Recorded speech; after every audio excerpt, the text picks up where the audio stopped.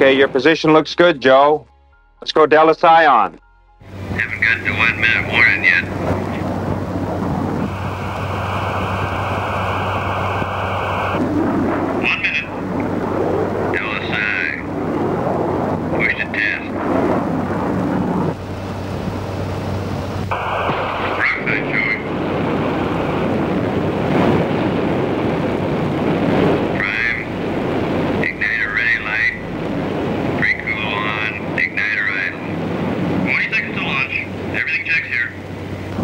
Your position is good, Joe.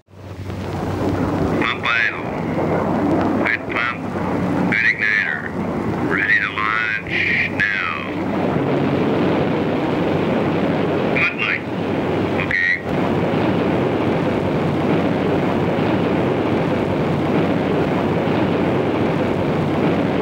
This is the X-15 research aircraft, designed to investigate the problems of manned flight in a near-space environment.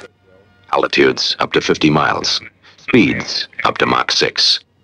High-speed aerodynamics, aerodynamic heating, structural design, aircraft stability, and control in space and re-entry. This was the kind of information it was to provide, and provided it did. Here's the story. Before the X-15, the question had been, what is to be man's role in space travel? He pilot an aircraft out of the Earth's atmosphere, fly it in space, then re-enter the atmosphere and bring it back to a safe landing on Earth. There were many unknowns to be discovered, many problems to be overcome before the answer would be known. That today's test flight is almost routine is a tribute to the comprehensive program that has moved step by step to prove that man can pilot an aircraft into space and return. Give us a 20,000-foot check, Joe. Coming up on 20,000 now. Okay, I know you've done it, but check your flaps and circuit breakers. Roger. Done. Ready to go pressurize? Pressurize. You're in good shape. Flaps. And flaps are coming down. Here.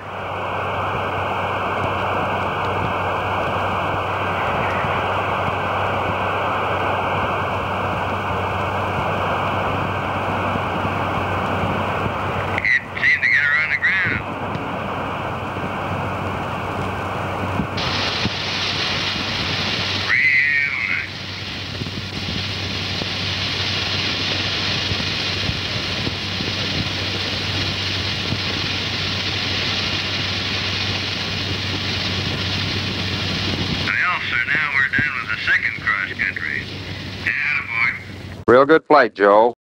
This is your happy controller going off the air. There have been many men who have helped make the X-15 project a success. One of them is aircraft research engineer Hartley Soule, who was originally in charge of designing and building the X-15 aircraft. Of course, I'm retired now. And the X-15, she's not the queen of the hangar anymore, although she's still hard at work. But I remember years ago, you know, it was long before Sputnik that we decided to build the X-15. This airplane, the first hypersonic aircraft, was going to be our first manned space probe.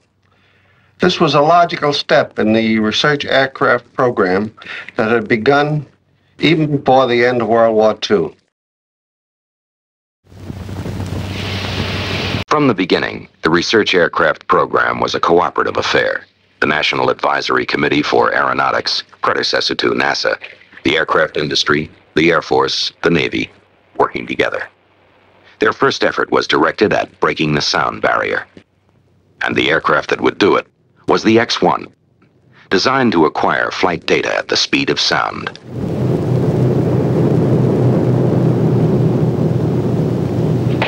October 14th, 1947, with Air Force Captain Charles E. Yeager at the controls, the X-1 made the world's first supersonic flight. Other research aircraft soon followed the X-1. The Douglas D-558 Phase 1, to investigate flight with a straight wing at high subsonic speeds. The Northrop X-4, designed to fly without a tail. The Douglas D-558 Phase 2, to study flight characteristics of swept-wing aircraft at transonic and supersonic speeds. The Bell X-5, designed with variable sweep. And the Douglas X-3, to investigate thin, straight wings at speeds beyond Mach 1. The Bell X-1A, with its increased performance, first of a series of follow-on aircraft to the original X-1. The X-2, another Bell airplane designed to explore aircraft behavior at altitudes above 100,000 feet and Mach 3 speeds. The X-1E and X-1B, both later follow-ons to the X-1. Step by step, these different aircraft helped nibble away at the unknown, until by 1956, the frontiers of manned flight had been advanced from speeds of 500 miles an hour to Mach 3, and from altitudes of only 40,000 to more than 100,000 feet. Speed, altitude, sure we kept going higher and faster than we'd ever been before. Only because that's where new information, where the unknown has always been found in flight, above and beyond the limits you've already reached. As early as 1952, the X-15 aircraft was being conceived by the people at NACA. At the Langley Center in Virginia, they began investigating the unknowns associated with flight to the thinnest edges of the Earth's atmosphere.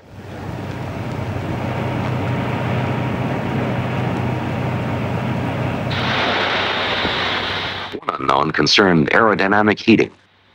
The X-15 would be the first aircraft to push from supersonic to hypersonic speeds, where the flow of air would heat the leading edges of the plane to 1,300 degrees Fahrenheit.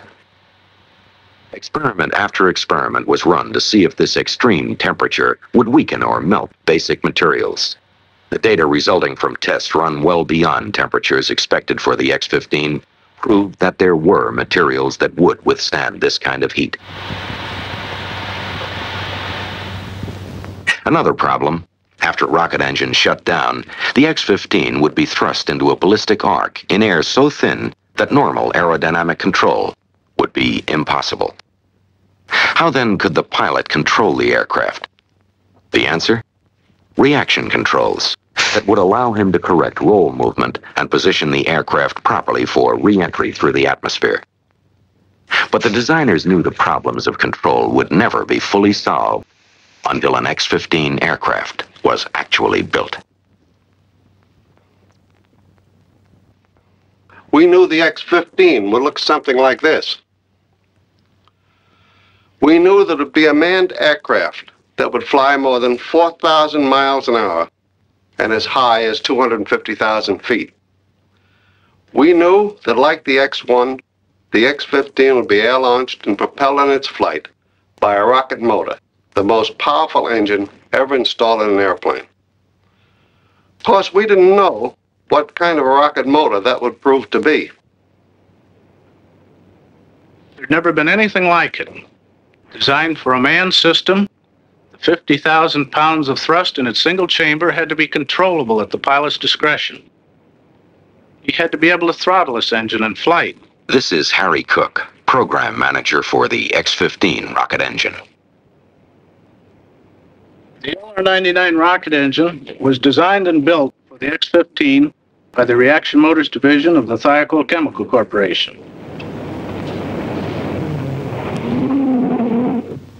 We had had some experience in this field. Reaction Motors had built power plants for all of the X-1s and for the D-558 Phase 2 aircraft. But those rocket engines we had made for earlier research planes were primitive forerunners of the engine we built for the X-15. 57,000 pounds of thrust with a throttle attached. No engine like this had ever existed before, but Thiokol built one for the X-15.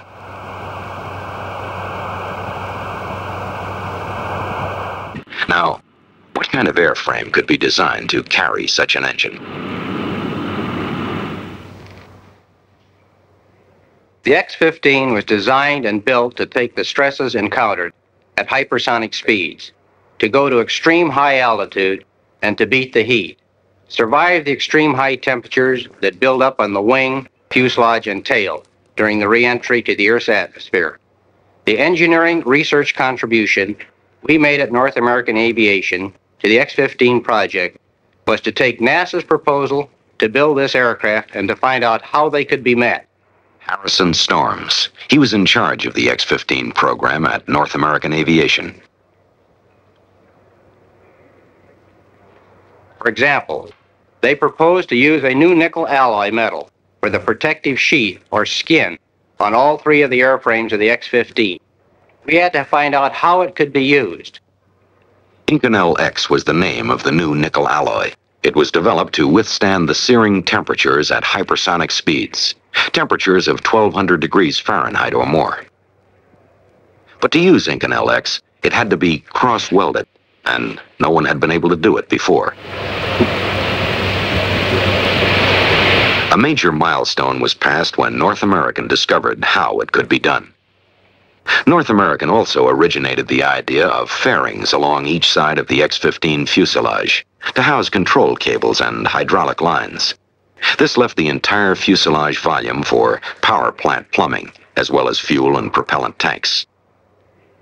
Another invaluable North American contribution was the X-15 flight simulator, permitting pilots and ground controllers to plan and practice flights without ever leaving the ground. From an exact replica of the X-15 cockpit, the pilot could actuate hydraulic and control systems identical to those on the aircraft itself. All this was tied into an analog computer that could program actual X-15 missions and simulate every conceivable in-flight problem the pilot might expect to face. Practice in the flight simulator was just one phase of pre-flight preparation. Another took place in the centrifuge at the Navy's Air Development Test Center at Johnsville, Pennsylvania. There, pilots learned how to take the heavy G forces they would meet when they flew the X-15 up into space and back down again. Hours of training here, added to hours in the simulator, extended the pre-flight pilot training period into weeks and even months. Then came the dramatic moment. The X-15 and its B-52 launch aircraft were ready. North American test pilot Scott Crossfield was ready. Step by step, the X-15 research project had moved to this important event. Now, the first of 3 X-15s was about to begin a series of test flights. The schedule called for an orderly progression of tests. In the first flights, the X-15 would remain attached to the B-52. Then a glide flight would be tried. Only then would powered flight be attempted.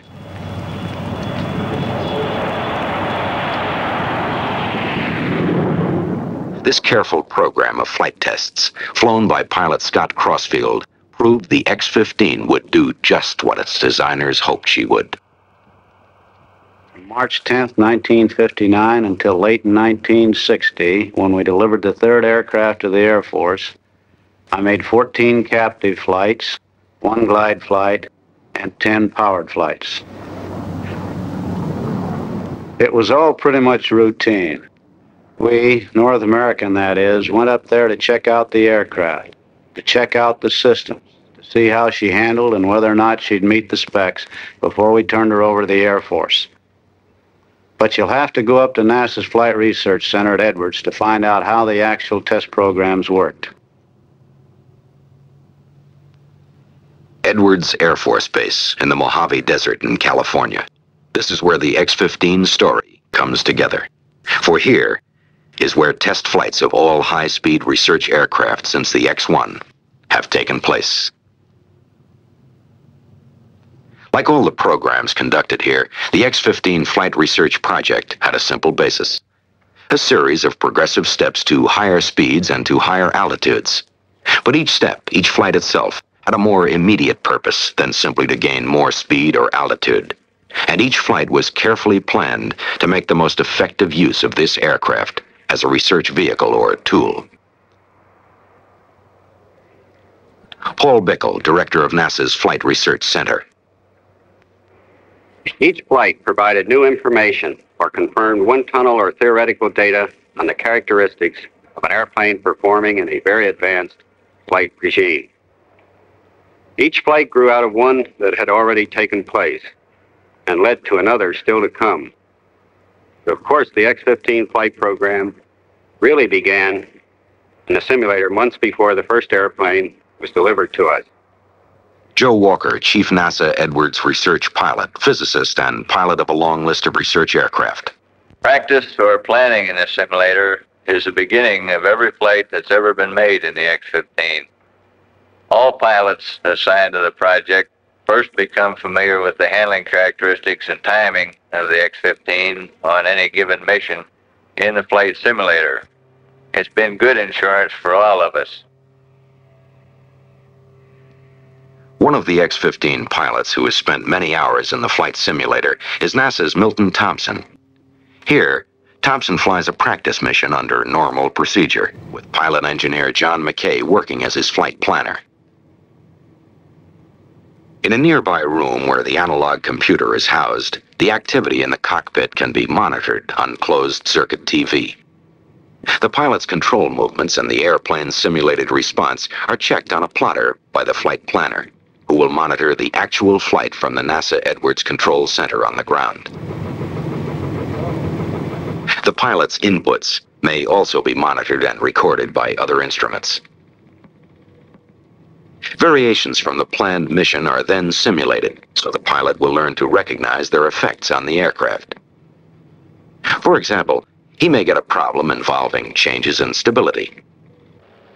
These changes are fed by the computer to his cockpit instruments. The pilot reads the changes and makes control inputs to bring the aircraft back to normal. His response is monitored and evaluated.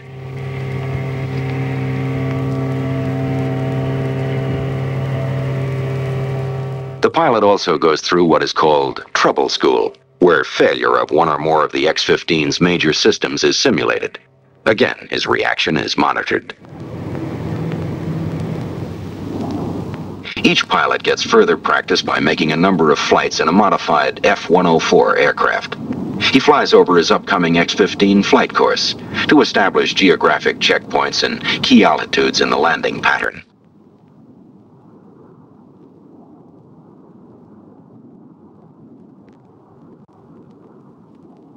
All flights are made over the High Range, a network of ground tracking stations stretching from Wendover, Utah, 485 miles south to Edwards in California. The range consists of a master station at Edwards and radar stations at Ely, Nevada, and at Beatty. The flight corridor is 50 miles wide, and it contains a number of dry lake beds where emergency landings can be made. Two kinds of powered flights are made over the High Range. One, a ballistic type, high-altitude run up to and even above 250,000 feet. And two, a high-speed run made at a lower altitude, usually 60 to 70,000 feet. During his practice flights in the F-104, the pilot must also familiarize himself with the timing and positioning for an X-15 landing at both primary and alternate landing sites. And he makes practice landings, using predetermined settings that can simulate the low-lift drag ratio of the X-15. Nothing is left to chance, in the air or on the ground. These precautions paid off during the following flight, when the pilot realized he could only get 30% power, and that consequently he would have to make an emergency landing at Mud Lake. Ready to launch. 5, 4, 3, 2, 1. That's a good light, that's a good light. Hello, on front, just the chamber reading. Got 12 degrees. Okay. Chamber pressure. Tank pressure's a 50. Push your throttle up and give us chamber pressure. We don't have chamber pressure, about 200. Roger, you got the full throttle?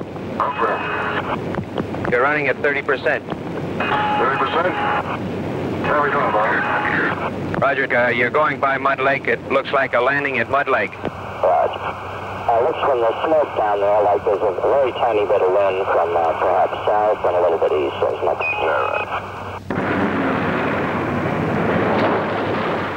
Wrecked though it seemed to be, both the aircraft and the pilot survived to continue with the program. This was one of only 3 major accidents, all non-fatal, that have occurred in more than 120 flights with the X-15. A remarkable record of reliability. In February 1964, the plane that crashed on Mud Lake only a few months before came rolling out of the North American plant with a new designation, the X-15A2. This modified version was rebuilt for flight to Mach 8 times the speed of sound, where the airflow temperature rises to 2,400 degrees Fahrenheit. The new X-15 had a new heat-resistant protective coating, a new inertial guidance system, a longer fuselage, external tanks to carry more fuel for longer flights, and lengthened landing gear.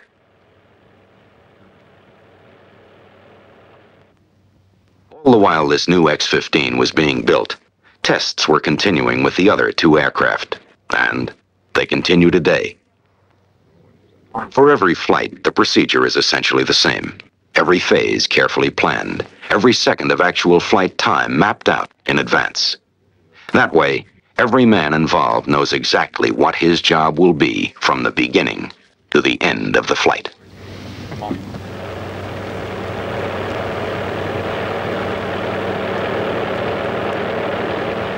Hours of preparation, weeks of planning, months of study, whole years of research. All this goes with the X-15 each time she leaves the hangar for another flight. For after all, no matter how many flights have been made before, each new test will probe a little deeper into the unknown.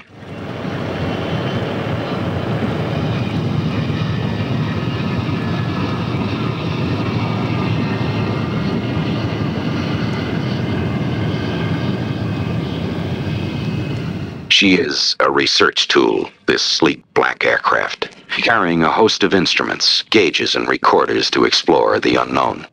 And every second of her time in flight must be carefully charted.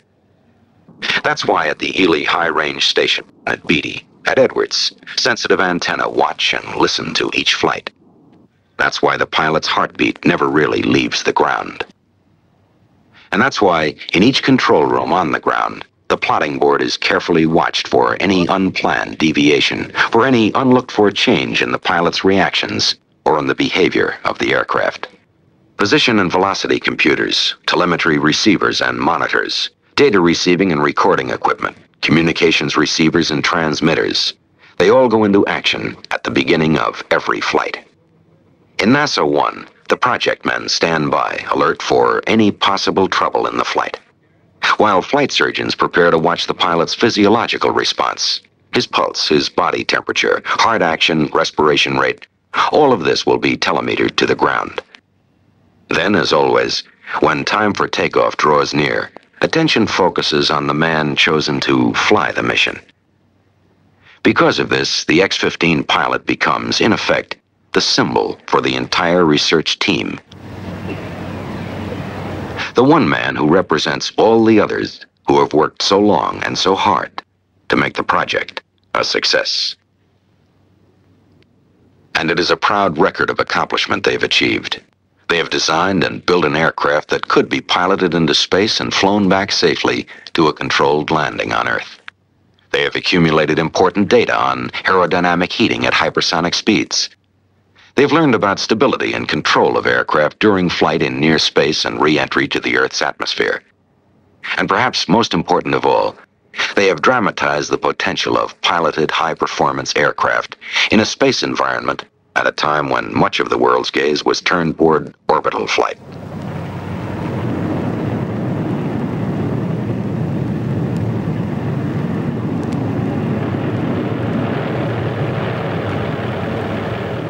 The X-15 research project has long since achieved its original goals. The aircraft has been flown successfully more than 120 times, and although setting new records wasn't its purpose, it has set a few along the way. Altitude, 67 miles. Speed, Mach 6, 4,104 miles an hour. the highest and fastest a winged aircraft has ever flown.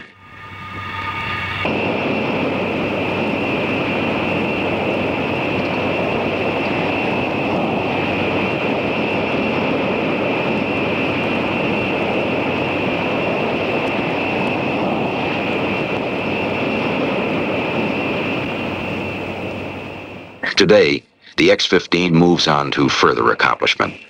But now the Thoroughbred has become a workhorse, carrying a heavy payload of instruments, undertaking studies of the near-space environment possible before only with unmanned satellite and rocket-borne probes.